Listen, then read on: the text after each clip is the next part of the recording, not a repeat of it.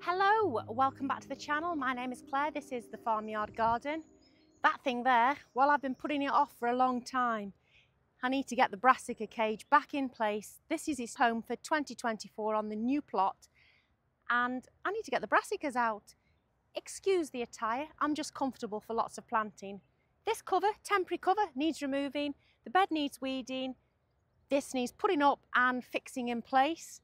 Needs some support. I can tie it to the sweet pea frame on this side, but I need to put some supports in this side. Well, I say we both know that means Duncan's coming to do that. So let's get cracking. I haven't done a thing with this bed since I put these out. So it's going to need weeding, I would have thought. I'm saying I would have thought. I can see the weeds in it. You probably can't from there.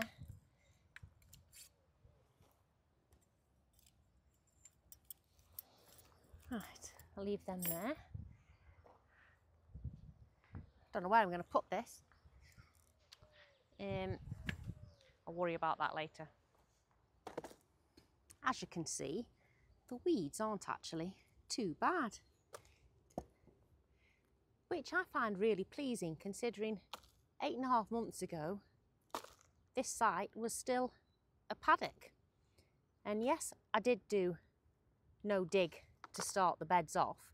I'm not really a no dig person. If I feel like a bed needs digging, I'm going to dig it. But to start the initial beds, it seemed a good idea. So this bed didn't have manure in it because I knew that brassicas were going to go in it.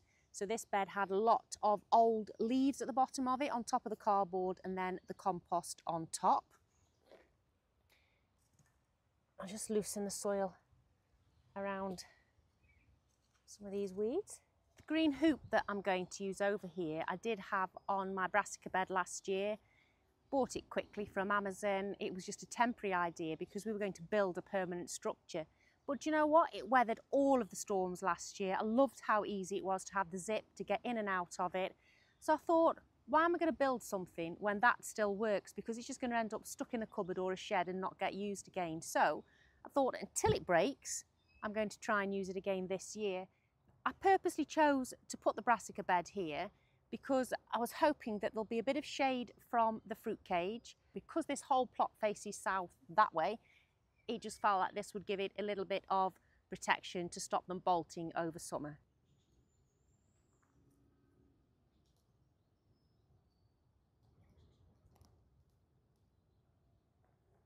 When I finish doing the bed, I will put some straulch around the brassicas. I did that last year on the old bed.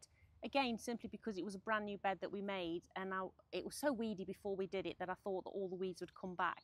And straulch worked brilliantly for weed suppressant on there. I do have brassica collars that I need to put around, so I won't put the straulch up to the brassica collars. I'll leave it at that point just so as it gives these room to breathe a bit as well. But hopefully that will work in here again this year. And then if it gets raked in over winter, it's going to give a good sort of dressing into the soil as well.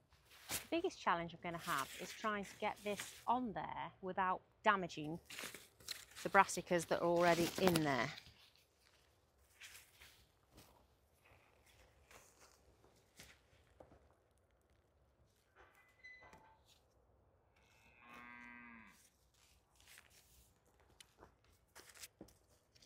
Now, I have instructed the sweet peas to grow the other side of the trellis. The hoop does come with holes at the ground level as well in a few places that you can peg it in to secure it. So I'll just put a couple in this side, and now we wait for Duncan. I've got my helper. I think he's going to have to go outside, isn't it? I think we've made the bed too small. Now I've seen it fully. You pull it out fully, it's too big. We didn't make the bed the right size. Change plan. It won't take long. Let me just, oh, I don't know how that goes outside though, because there's a supporting thing in the middle.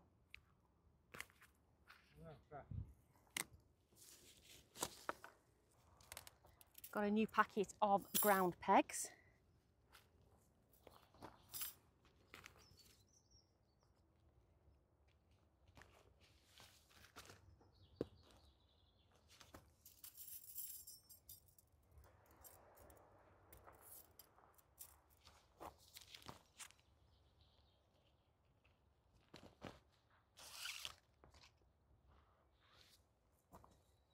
Now we'll do all the centre supports. I'll go and get some string.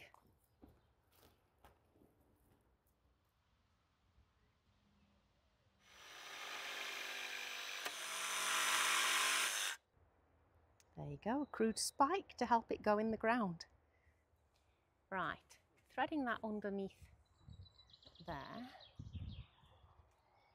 I think so, yeah.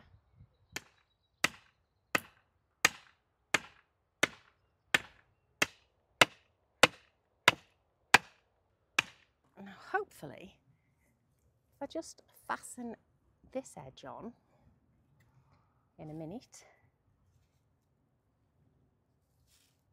around the sweet pea frame, I should be able to pull it a bit tauter across the ridge.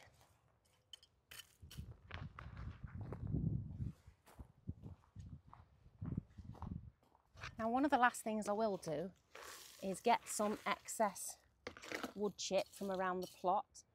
I have got more wood chip, but I'll do that another day. But I'll just take some from where it's a bit deeper on the plot and just cover these edges over, mainly to stop things getting up underneath them, like those pesky butterflies who like to find their way everywhere.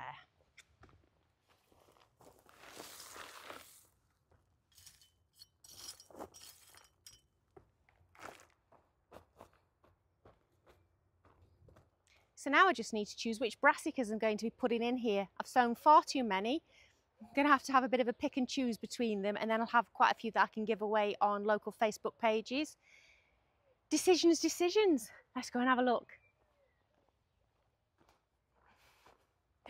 It's going to feature broccoli heavily and kale, because I am utterly addicted to both.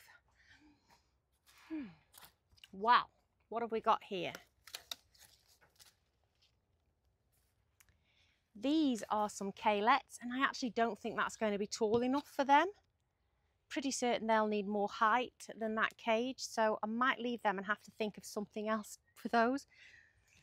I'm not sure. I might have to have a Google actually, see how tall they grow. So put those down. What have we got here? These are some graffiti cauliflower and snowball cauliflower. They were sown a bit ago, and actually they were sown in February, and that's all they've done. So hopefully getting in the ground will do them a favour. And then I have some curly red kale here. Now, I've never had red curly kale before. And by that I mean I've never bought it to eat, never mind to grow. So this will be quite exciting, something different, but I do love traditional kale, be it curly kale or otherwise. These are my Collaboeatuon red cabbage, apparently. Not looking very red though, are they? So I'm assuming they get redder as they get older. Who knows? But anyway, that's what they're supposed to be. That is what I sowed. So hopefully it's not just a mislabel, but that is what they're supposed to be. Which then obviously leads me on to that. I have 2 trays of the tenderstem broccoli. Now these are what I'm doing in a grow along with Eli. And actually, I'm just thinking, I don't know whether Eli's planted hers out yet. Fortunately, with the power of the internet and a little bit of editing wizardry, we can actually find out exactly how Eli's getting on with hers. So let's bring her into this video right now. Hello Eli, how are you doing? I hope you and Kate are well, and I hope the weather is being kind to you up there. Man, the weather's been mental here. It was beautiful, sunny, gorgeous for like about a week, and then yesterday the heavens opened with a week's worth of rain yesterday afternoon, and then howling winds overnight. Wow Eli, that sounds a bit of a challenge for any gardener. Yeah, so how are yours doing? I think they're doing okay actually. I'm just looking at them on the hanging shelf in the polytunnel. You haven't planted them out yet? Are you mad? Maybe. I think mines have been out for about maybe 4 weeks even. Can tell you don't watch my videos then. Yeah, right, so I'll show you them then, just so you can see, because they're quite a bit further on than yours. Yeah, right, they're in the green stock. So, I've got them planted in my green stock, which is basically a big vertical planter system. It's quite fancy pants. It's got like an internal watering system and stuff, but it's a big vertical planter. I've got them planted in the bottom because I am expecting them to get maybe a bit that tall. So that way they've got quite a bit of space and they're not going to be too floppy near the top or anything like that. But they're doing really, really well, as you can see. Yeah, definitely a bit bigger than mine. How are you going to deal with cabbage whites? Because obviously mine are going to be in a tunnel, protected from them, covered, and yours aren't there in the green stalk. I'm just keeping an eye on things, checking it underneath the leaves, looking for any eggs that might be on there. Because if you leave them, you'll get caterpillars and they will munch the lot. That is an extra challenge for you, but definitely worth it to be able to have the room to grow those tender stem broccoli, because obviously I know that you don't have room in your raised beds for them like I do. Yeah, I'm really chuffed. They're doing well. Quite excited about this. I'm really glad you're excited. It was one of the best crops I had last year. Granted, I didn't grow much last year because I didn't have this big plot then, but yeah, so excited that you're excited as well. But I can't believe you haven't planted yours yet, mate. You're cutting it fine. It's not much of a grow along if you're not actually growing them, is it? I know, I've been pretty useless. I've been so distracted planting other things that I completely forgot the brassicas. Is that enough of a wee bit of inspiration to get you out there and get them planted? Yes, I'm definitely going to go and do it now. I can't believe you've left them in the cell trays this long. Enough of your messing about making things pretty in your polytunnel. Get out and get planting. Right, okay, I need to go because I've actually got to go and start work. But I'll tell Kate you were asking about her, and good luck, and make sure you give me an update soon. See you. Thanks, Eli. It was lovely to catch up with you. I'll speak to you soon. Bye. Bye-bye. I think I need to maximise this one. I need to get them all out, don't I? It's a bit of a healthy competition. Which one of us gets to harvest them first? I don't think it's going to be me. Come on. Let's get it done. There's only 8 plants here and they don't grow very big at all. So I'm going to try and squeeze all 8 plants in. We'll have to give them a quick looking over just to make sure there's no eggs or anything on them already before I plant them in there. I will just go and get some lime to put in the hole when I plant them. Now, I don't have a problem with club root as far as I know, but obviously, as I've said before, this is my first growing season. This is a new bed. In theory, it shouldn't have club root in it, but it's not going to hurt me to give them a little bit of lime and hopefully they should be okay. Got my hurry and my trowel, my 2 trusty implements. I just roll this up so I don't trip on it. I'm going in. I think I'm going to plant these up that side. Right, I'll just put my gloves on. The good thing about this tender stem broccoli is how compact the plants are. I grew them last year and I didn't need to grow them as far apart as I did. I expected them to get as big as other sprouting type broccoli and they really didn't. So I'll be able to cram them down this side of the tunnel and I'm not going to have any problems with them whatsoever. They're going to be fine there. And it's part of the reason why Eli has come to be growing them now. And I'll link her video at the end of this video so that you can see the story for yourself if you want to know what went on. It's 4 in each one. Look at the roots on that. Yeah, they needed to get out, didn't they? I'm not going to put them too close to the edges because of the leaves and the butterflies. But I'm going to cram 4 in on a row. So I'll just get a couple of holes dug. Bit of lime in. Fish blood and bone. Mix that in a little bit. Plonk him in.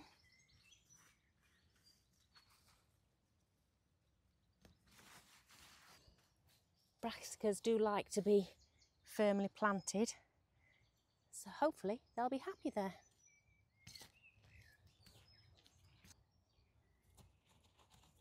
Mix it in a little bit. Plonk him in.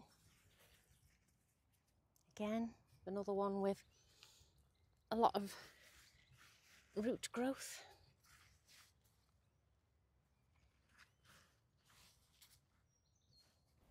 What I'm doing here is putting the cabbage collars around each of these tender stem broccoli plants. I'll do this for all of my brassicas. It protects against cabbage root fly They have no problem growing with them in place. It sort of expands as the stems of these plants get chunkier as they mature.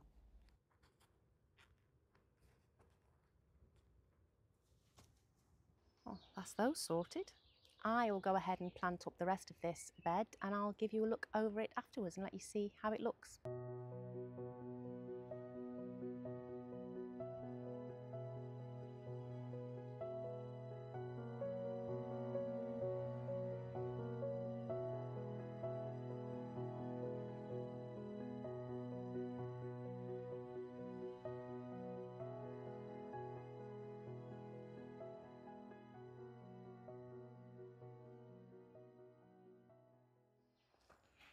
Last thing I'm going to do is take a couple of these old, I assume they're travertine tiles. They must have been expensive kitchen tiles at one point, and just give myself a little standing area when I go in.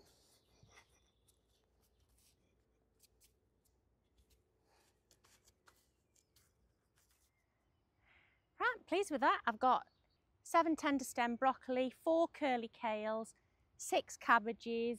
Then there's a summer purple sprouting broccoli at the back. I have some snowball and graffiti cauliflower, not a huge cauliflower fan. And then there's also a couple of sprout plants that my sister gave me from the local garden centre when she bought some starts, which look a bit better than my Brussels sprout plants here, so I might as well keep hers in there. I'm just going to give them a good watering, but hopefully that's Brassica Central for summer. And then in another month or two, when the onions have come out, I think I might actually put some more brassicas in one of those beds. Spread it out a little bit. There should be plenty for the winter. Red cabbage I need to get. I'm not entirely certain that I believe they're going to be red cabbage any way, shape or form, but they were bought as Collaboeatuon red cabbage seeds. We shall see, but I'll definitely buy some different red cabbage and probably have a bed full of that for Duncan and Isabel. They absolutely love pickled cabbage. You can water straight through this thing, which is quite handy as well. It kept out all of the butterflies last year. Towards the end of the year, we did get a little bit of white fly in here. It's not fine mesh, but it did the job. I'm really quite happy now. This brassica tunnel has been something I've been visualising since I was designing the entire plot last year. Less than 9 months ago, this space was a paddock that cows were grazing in. And now it's my vegetable garden. Blows my mind. If you want to watch the collab video with Eli from Eli and Kate, you can watch that here. And then this video here is one that YouTube thinks you might like to watch. I'll catch you next time. Bye.